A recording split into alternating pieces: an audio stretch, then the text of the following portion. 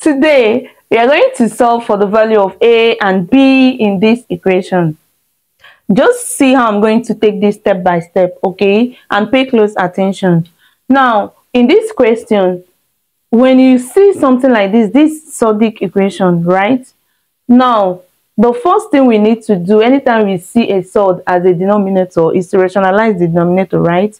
And we rationalize the denominator using the conjugate of the denominator. What does that mean? This conjugate of a surd, for example, if you have 3 over root 2 plus 1, for you to rationalize this, the conjugate of root 2 plus 1 is root 2 minus 1. So you are going to rationalize this denominator by multiplying the numerator by root 2 minus 1 divided by root 2 minus 1, okay? So root 2 minus 1 is the conjugate of root 2 plus 1. That is exactly what we are going to apply here, all right? So let's go ahead and do that. Now, this is the question. Root 3 minus 1 divided by, let me clean this. So we have root 3 minus 1 divided by root 3 plus 1. Like I said, let's rationalize this by multiplying it by what? Root 3 minus 1. That is the conjugate of the denominator divided by root 3 minus 1. Okay. Plus, this side will be root 3 plus 1 over root 3 minus 1. So we are also going to rationalize the denominator of this one by also multiplying it by the conjugate of the denominator, which is what? Root 3 plus 1 divided by root 3 plus 1. All right. So this is equal to, we are just concentrating on the left hand side of the equation, okay? Now this is equal to root 3 minus 1 times root 3 minus 1 is same thing as root 3 minus 1 squared, right? Yeah, divided by root 3 plus 1 multiplied by root 3 minus 1 is what? Difference of two squares. Yes, the algebraic identity states that a squared minus b squared is equal to a minus b multiplied by a plus b, or a plus b multiplied by a minus b. So if we look at this, it's already in this form. So let's put it in this form, all right? So we are going to write the denominator as what? Root 3 squared, because in this case our a is root 3 and our b is 1, okay? So root 3 squared minus 1 squared. All right, that is it for this side, okay? Plus, then for this side, we have root 3 plus 1 multiplied by root 3 plus 1, which is same thing as root 3 plus 1 squared, right? Divided by, then we are going to have the same thing as the denominator here. So we have difference of two squares here, where our a is root 3 and our b is 1. So we are going to write this as root 3 squared minus 1 squared. All right.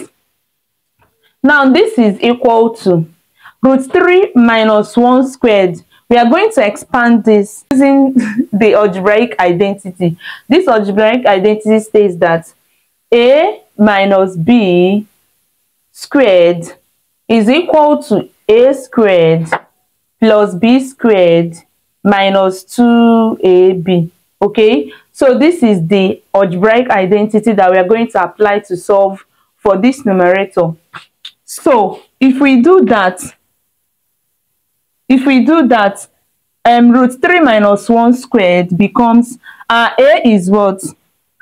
Our a is root 3 and our b is 1, okay? So we are going to substitute it into this place. So to expand this is going to be root 3 squared, right? So it's going to be root 3 squared plus b squared, that is plus 1 squared, plus 1 squared, all right, minus 2 times our a is what? Root 3, okay? Root 3 dot our b is 1. All right, that is it for this one. okay, divided by root 3 squared. Now root 3 squared is same thing as root 3 times root 3. Okay, now in surd we are told that you can actually bring this together, right?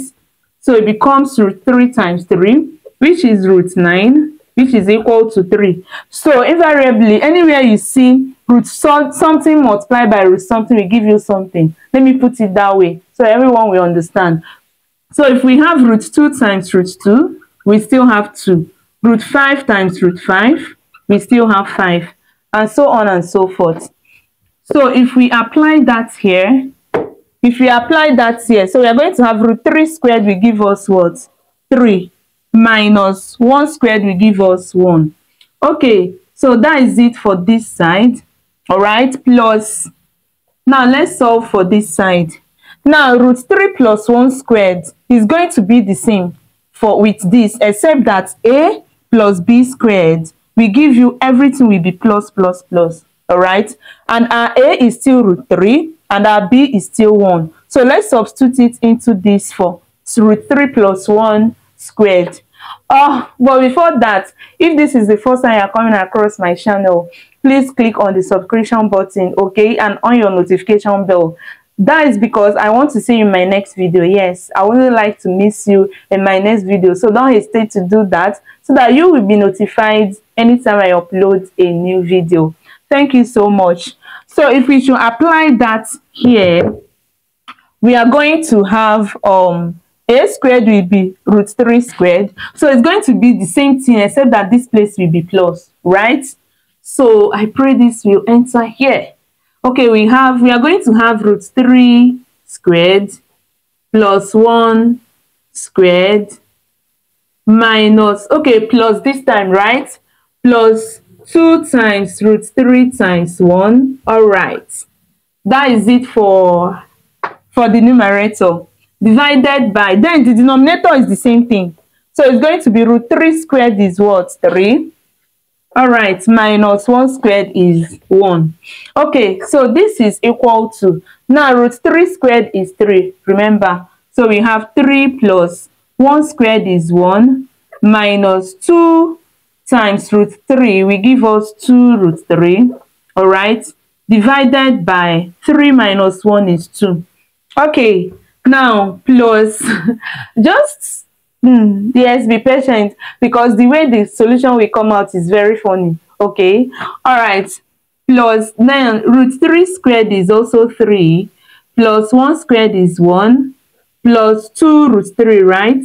2 root 3 divided by 2. Now we have the same denominator, so we can actually just add the numerator, right? Since they are sharing the same denominator. So this is equal to, they are sharing the same denominator. So we can bring everything together. But before that, 3 plus 1 will give us 4. So let me write 4 here. Minus 2 root 3. Okay. Plus 3 plus 1 will also give us 4. Plus 2 root 3. Okay. This is equal to minus 2 root 3 plus 2 root 3 will give us 0. Yes. So we are left with 4 plus 4. All right. Divided by 2. So this is equal to 4 plus 4 will give us 8. Divided by 2 is equal to 4. All right. Now we got the value of the left-hand side of this equation as 4.